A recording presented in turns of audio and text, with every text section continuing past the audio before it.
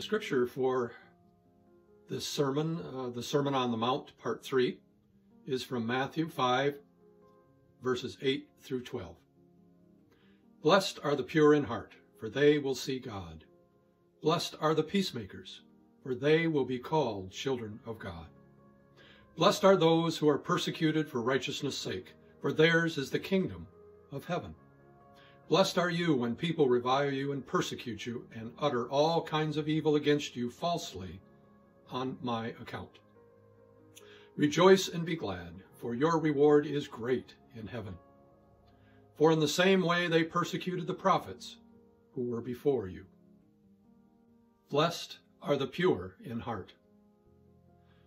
The love of God is the foundation of a pure heart. This heart is cleansed by God's grace. Therefore, the pure in heart avoid hidden sins. They avoid evil company, and they are faithful in marriage. God will reveal himself to them in all things and provide all their needs. The pure in heart see God acting through the means of grace. They are honest to all and do not need to swear oaths. However, they can swear an oath in the court of law. The pure in heart see God in everyone and everything. Blessed are the peacemakers. Peacemakers are inwardly and outwardly holy. They do all manner of good. They increase goodwill and attempt to reconcile people with each other. They work for the good of all. Peacemakers meet physical needs too. They minister to souls as well by lifting up the weak and encouraging the strong. Peacemakers are children of God. And finally, blessed are the persecuted. Peacemakers should be highly regarded and loved on this earth. But in fact, they will be persecuted as Jesus was, because they are righteous and do not conform to the world.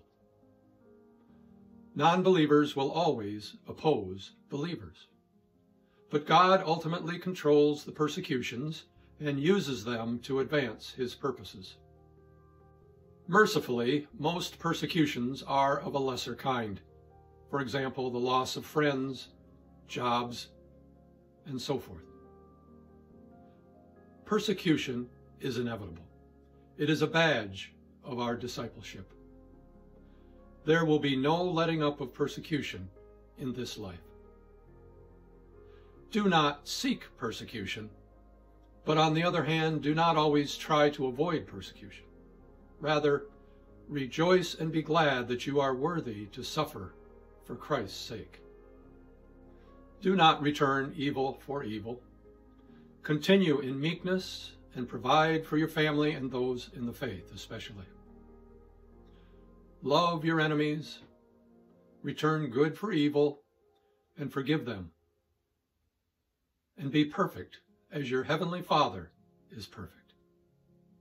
This is the genuine and beautiful religion of Jesus Christ.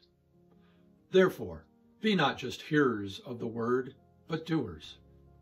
Let it be written in your hearts and persevere until you are holy and perfect.